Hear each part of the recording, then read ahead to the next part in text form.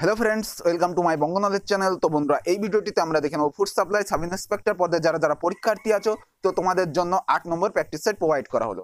তো আগের সেটগুলো যারা যারা দেখোনি আমি ডেসক্রিপশনে লিংক দিয়ে দেবো, তোমরা যদি কেউ দেখতে চাও ওখান থেকে দেখে নিতে পারো।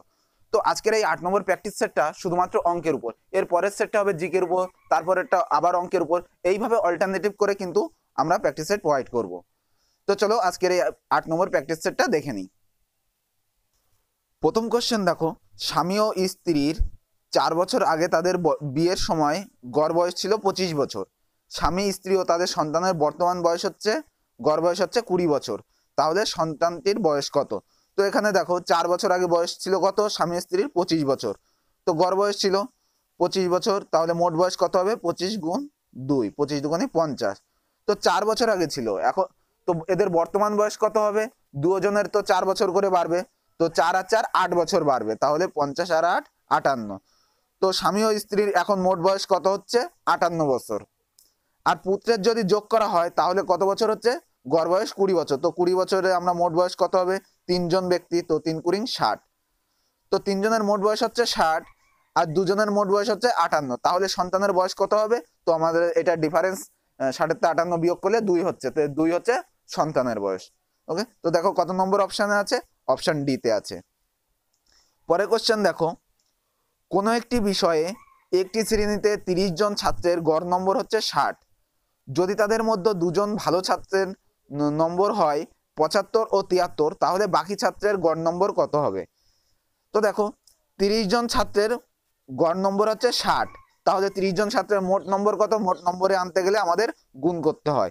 তো 30 জনে মোট নম্বর বের করতে গেলে 3 6 18, 1800 হচ্ছে মোট নম্বর। তো 30 জন ছাত্রের মোট নম্বর হচ্ছে 1800। যদি দুজন ভালো ছাত্রের নম্বর হচ্ছে 75 আর 73, তো এই দুটো যদি বাদ দেওয়া হয়, এই দুটো যোগ করলে কত হচ্ছে? 5 আর 3 8, 7 আর 7 14, তো 148। তো এই 148 যদি বাদ দেওয়া হয় 1800 তে যদি 148 বাদ দেওয়া হয় তাহলে আমাদের থাকছে কিন্তু 1652।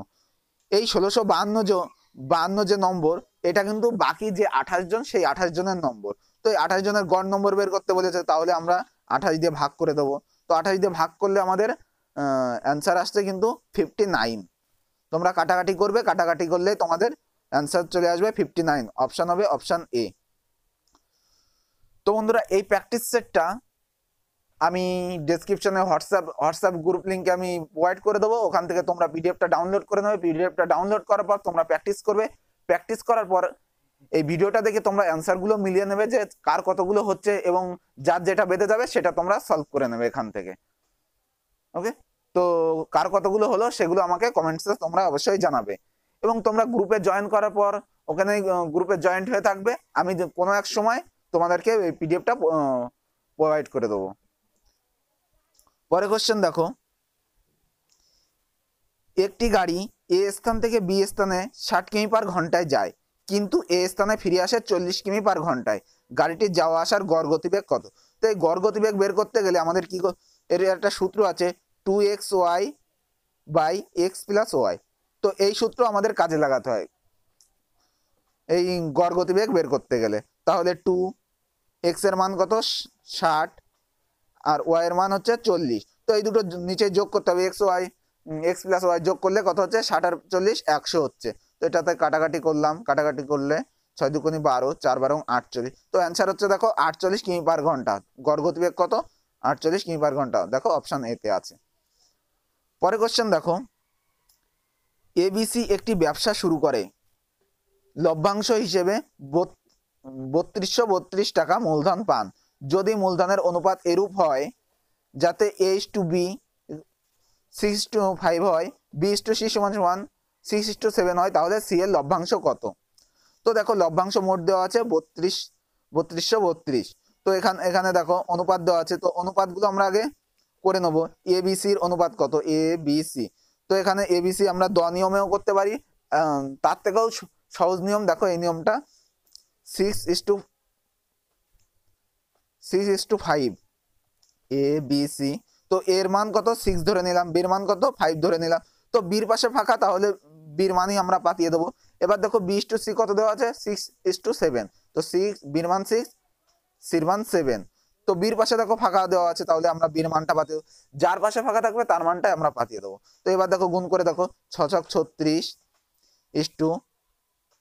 5 × 30 5 × 35, তো এখানে দেখো সির মান চেয়েছে, তো সি কত 35 দেওয়া আছে, 35 টোটাল কত হচ্ছে, এই তিনটে যোগ করলে, এই তিনটে অনুপাত যোগ করলে, এই তিনটে যোগ করলে 101 হচ্ছে, আর সি কত 35, তো 101-এর মধ্যে সি পাই 35 পাই 101-এর মধ্যে, তাহলে 3232-এর মধ্যে কত পাবে 32 তো কাটাকাটি করলে 32 হচ্ছে, তো 35 × 32 গুণ করলে আমাদের অ্যান্সার হচ্ছে 1120 টাকা। তো দেখো এটা হচ্ছে সি এর লভ্যাংশ। কত নম্বর অপশানে আছে, দেখো অপশান বি তে আছে। পরে কোশ্চেন দেখো। তো বন্ধুরা তার আগে আমার একটা রিকোয়েস্ট, কেউ যদি আমার চ্যানেল নতুন হয়ে থাকো চ্যানেলটিকে অবশ্যই সাবস্ক্রাইব করো এবং পাশে বেল আইকনটিতে ক্লিক করে দাও, যাতে আপকামিং যে পরীক্ষাগুলো আছে সেই পরীক্ষাগুলোর জন্য প্রচুর আমি ইম্পর্টেন্ট কোশ্চেন এবং প্র্যাকটিস সেট প্রোভাইড করব। তো যদি পাশে সাবস্ক্রাইব করো এবং পাশে বেল আইকনটিতে ক্লিক করো, তাহলে আমি আপলোড করার সাথে সাথে সবার আগে নোটিফিকেশন তোমার কাছে পৌঁছে দেবে এবং তোমরা খুব সহজেই দেখতে পাবে। তো দেখো পরে কোশ্চেন, রহিম চাচা 9000 টাকা দিয়ে 1 জানুয়ারি কোনো ব্যবসা আরম্ভ করলো এবং 3 মাস পরে বিকে অংশীদারি রূপে গ্রহণ করলো। বছরের শেষে উভয়ের লভ্যাংশ সমান পেতে হলে ওই সময় বিকে কত মূলধন হিসেবে দিতে হবে। তো দেখো রহিম চাচা 9000 টাকা দিয়ে একটা ব্যবসা শুরু করলো, 9000 টাকা, সে কত মাস খাটছে 12 মাসই খাটছে। এবার তারপরে 3 মাস পর বি আসলো, তো এর যে লভ্যাংশ হলো, বি এর বাকি যে 9 মাস আছে, 9 মাস খাটবে বিয়ের টাকাটা, বাকি 9 মাস খাটবে, তাহলে দুটোর লভ্যাংশই সমান হবে। কত হতে হবে বিয়ের লভ্যাংশ, তো এখানে আমি বি পাতিয়ে দিলাম। তো এবার দেখো কাটাকাটি করে দেখো 9 তো বি কত হচ্ছে 12000 হচ্ছে, তো বিয়ের লভ্যাংশ কত দিতে হবে 3 মাস পর 12000 টাকা দিলে তবে তাদের লভ্যাংশ সমান হবে। তো দেখো কত নম্বর অপশানে আছে, অপশান সি তে আছে। দেখো পরে কোশ্চেন দেখো,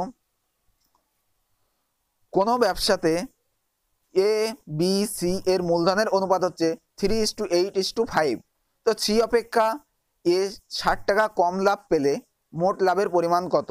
তো এখানে দেখো এবিসির মূলধনের অনুপাত দেওয়া আছে, এ কত এ 3, বি কত 8, সি কত 5, তো এখানে সি অপেক্ষা এ 60 টাকা কম, তো সির অনুপাত কত 5, এর অনুপাত কত 3, তাহলে এদের পার্থক্য কত হচ্ছে 2, এই 2 পার্থক্যের জন্যই 60 টাকা কম হচ্ছে। তো 2 মানে যদি 60 হয়, 1 মানে কত 1 ইউনিট মানে 30, তাহলে মোট লাভের পরিমাণ চেয়েছে, তো তাদের এদের অনুপাতের মোট টোটাল কত 8 আর 3 11 আর 5 16, তো 16 মানে কত 1 মানে যদি 30 হয়, 16 মানে 3 16 48 480 টাকা হচ্ছে। তো দেখো কত নম্বর অপশান আছে, অপশান সি তে আছে। তো চলো পরের কোশ্চেন, একটি বাড়ির মূল্য যদি 2/5 অংশ শতকরা হার 160 টাকা হয়, তবে বাড়িটির দাম কত। তো এখানে দেওয়া আছে দেখো 2/5 অংশ মানে 160 টাকা হয়, তো 2/5 অংশ মানে 160 টাকা, 1 অংশ মানে কত 160 × 5/2, তো এবার শতকরায় চেয়েছে যেহেতু, তা আমাদের 100 দিয়ে গুণ করে দিতে হবে। তো এবার 2 দিয়ে কাটলে হচ্ছে 80, তো 5 8 40, 40,000 টাকা হচ্ছে। দেখো কাটাকাটি করে 40,000 হচ্ছে। তো দেখো অপশান এ তে আছে 40,000, তো অ্যান্সার হবে কিন্তু আমাদের অপশান এ। ওকে, তো পরে কোশ্চেন দেখো। তো দেখো যদি কোনো মানুষের আয় প্রথমে শতকরা 10 ভাগ বৃদ্ধি পায়, পরে শতকরা 10 ভাগ কমে যায়, তাহলে শতকরা কত ভাগ পরিবর্তন হলো। তো এর একটা সূত্র আছে যে 10 ভাগ বৃদ্ধি পেলে তো +10 দেবো, 10 ভাগ কমে গেলে -10 দেবো, তাহলে এইবার দুবার কমার পরে প্লাস মাইনাসে মাইনাস হচ্ছে, তো 10 × 10 যে দুটো সংখ্যা থাকবে সেই দুটো উপরে পাতাতে হবে, নিচে 100 পাতাতে হবে। তো +10 -10 কাটা যাচ্ছে, তো এটা কাটা গেল, তো -1 থাকছে, তো কত পরিবর্তন হবে -1 পরিবর্তন হচ্ছে। তো -1 মানে কি আমরা ক্ষতির দিকে ধরি, মাইনাস মানে ক্ষতির দিকে, প্লাস মানে প্রফিট অর্থাৎ লাভের দিকে ধরা হয়। তো দেখো কত পরিবর্তন হচ্ছে 1 পরিবর্তন হচ্ছে, অপশান ডি তে হচ্ছে 1% আছে। দেখো অপশান ডি হচ্ছে রাইট অ্যান্সার। পরে কোশ্চেন দেখো, সাধারণ সুদ হারে 2000 টাকা 5 বছর সুদে মূলে 2600 টাকা হয়, যদি বাৎসরিক সুদের হার 3% বেড়ে যায় তখন সুদে মূলে ওই টাকা কত হবে।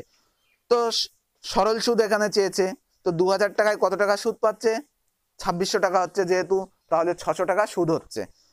তো আমরা এই নিয়মে করব, সরল সুদের নিয়মে I = PTR বাই 100।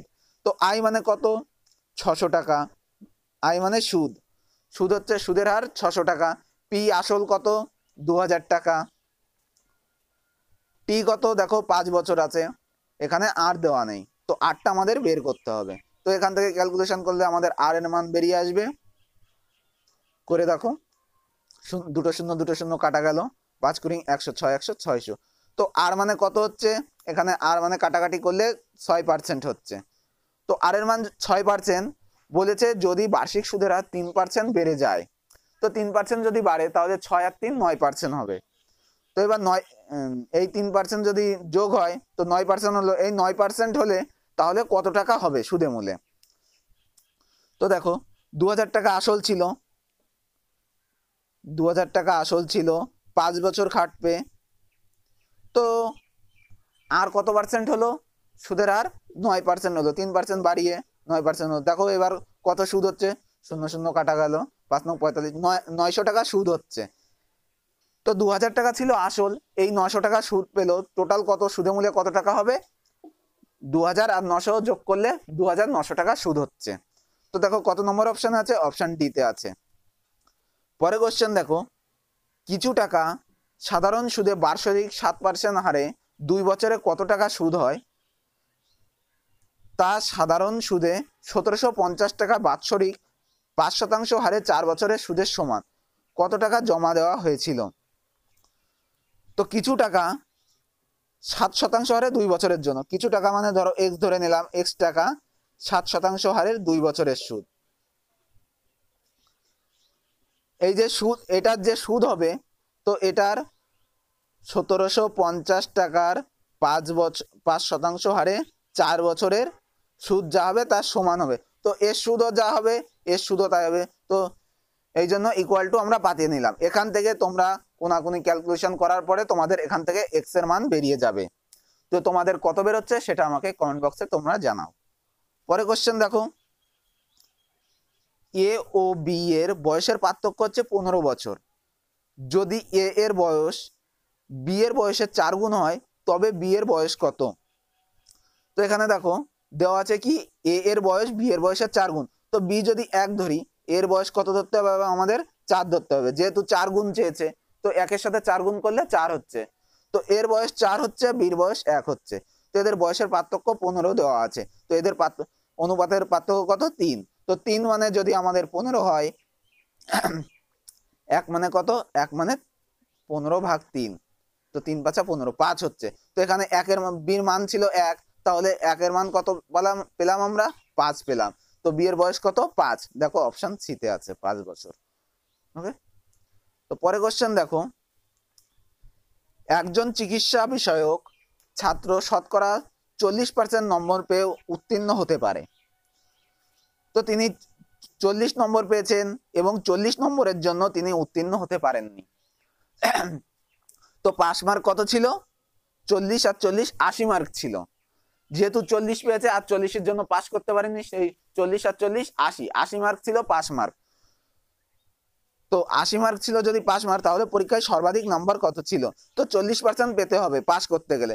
তো আমরা ধরতে পারি 40% মানে 80 মার্ক, তো 40% পেতে হবে, 40% মানে 80 মার্ক, তো 1% মানে কত, 2 মার্ক, তাহলে 100% মানে আমাদের টোটাল যে 100% মার্কটা, 100% মানে কত, 100 × 2 = 200, তো 200 মার্ক হচ্ছে আমাদের টোটাল নাম্বার। তো দেখো অপশন এ তে আছে আমাদের 200 মার্ক। পরে কোশ্চেন দেখো, একটি পরীক্ষায় শতকরা 27% ছাত্র ইংরেজিতে ফেল করে এবং শতকরা 38% ছাত্র অঙ্কে ফেল করে, যদি শতকরা 19% ছাত্র উভয় বিষয়ে ফেল করে তবে শতকরা কত ভাগ সব বিষয়ে পাস করেছে। তো এই অঙ্কটা আমরা ডায়াগ্রামের মাধ্যমে করব। দেখো এখানে ধরো এটা ধরলাম ইংরাজিতে 27% ফেল করেছে, তো অঙ্কে ফেল করেছে কত, 38%, তো এই দুটো থেকেই উভয় বিষয়ে ফেল করেছে হচ্ছে 19%, তো এই 19 কিন্তু দুটোর মধ্যেই আছে, সেজন্য আমরা এই দুটোকে যোগ করে 19 বাদ দিয়ে দেবো। 27 যোগ 38 যোগ করলে আমাদের কত হচ্ছে? 65 হচ্ছে। তো 65 থেকে 19 বাদ দেবো, 19 বাদ 46 হচ্ছে। তো এই 46 ভাগ কিন্তু ফেল করছে। তো 46 ভাগ যদি ফেল করে, 100 ভাগের মধ্যে 46 ভাগ ফেল করলে বাকি যে ভাগটা থাকবে সেটা হচ্ছে পাস করবে। তাহলে 100 মাইনাস 46 করলে হচ্ছে 54। এই 54% হচ্ছে আমাদের পাশের ছাত্রের সংখ্যা। তো দেখো অপশন বি তে আছে 54%, অপশন বি হবে রাইট অ্যান্সার।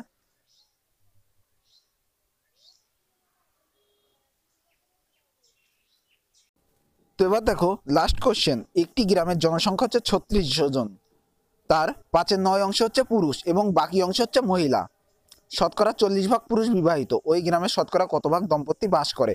তাহলে তোমরা দেখো এখানে 3600 জন জনসংখ্যা, তো জনসংখ্যার মধ্যে 5/9 অংশ হচ্ছে পুরুষ আর বাকি কতটুকু থাকে? 4/9, সে 4/9 হচ্ছে মহিলা।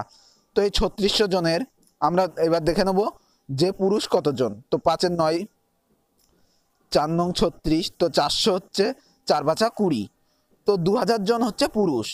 তো এই পুরুষ হচ্ছে 2000 জন, বাকি হচ্ছে 1600 জন, সেই 1600 জন মহিলা।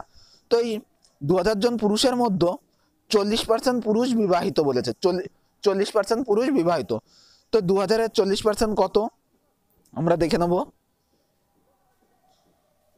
তো 2000-এর 40 4 দুগুণে 8, 800 জন হচ্ছে 800 জন পুরুষ বিবাহিত। ওকে, তো 800 জন পুরুষ বিবাহিত, ওই গ্রামে শতকরা কত ভাগ দম্পতি বাস করে? আমাদের প্রশ্নে এটা রয়েছে। তো 800 জন পুরুষ 800 জনের সঙ্গে 800 জন মহিলার সঙ্গে বিবাহিত, তো 800 800 1600 জন হয়ে গেল। তো 3600 জন লোকের মধ্যে যদি 1600 জন দম্পতি বাস করে, তো 1600 হচ্ছে 3600-এর মধ্যে, তাহলে আমাদের শতকরা করলে কত হবে? 100 দিয়ে গুণ করে দেবো। তো এটা কাটাকাটি করলে দেখো অ্যান্সার তোমাদের বেরিয়ে আসবে অপশান সি, 44.44%। ওকে, তো এইভাবে তোমরা ভাগ ভাগ করে এটার অ্যান্সার করতে হবে। তো আজকের এই ভিডিওটি এই পর্যন্তই। তো আজকের এই প্রশ্নগুলো তোমাদের কেমন লাগলো সেগুলো আমাকে কমেন্ট বক্সে তোমরা জানাবে। তো ভিডিওটি যদি ভালো লেগে থাকে তো অবশ্যই লাইক করবে, কমেন্টস করবে এবং আপকামিং যে পরীক্ষাগুলো আছে সেই পরীক্ষাগুলোর জন্য তোমাদের ইম্পর্টেন্ট কোশ্চেন এবং তোমাদের কোন সব ধরনের কোশ্চেন চাই সেগুলো যদি আমাকে কমেন্ট বক্সে জানাও, তাহলে আমি পরে যেসব ভিডিওগুলো দেবো সেই সব ধরনের ভিডিওগুলো তোমাদের জন্য আপলোড করতে পারবো।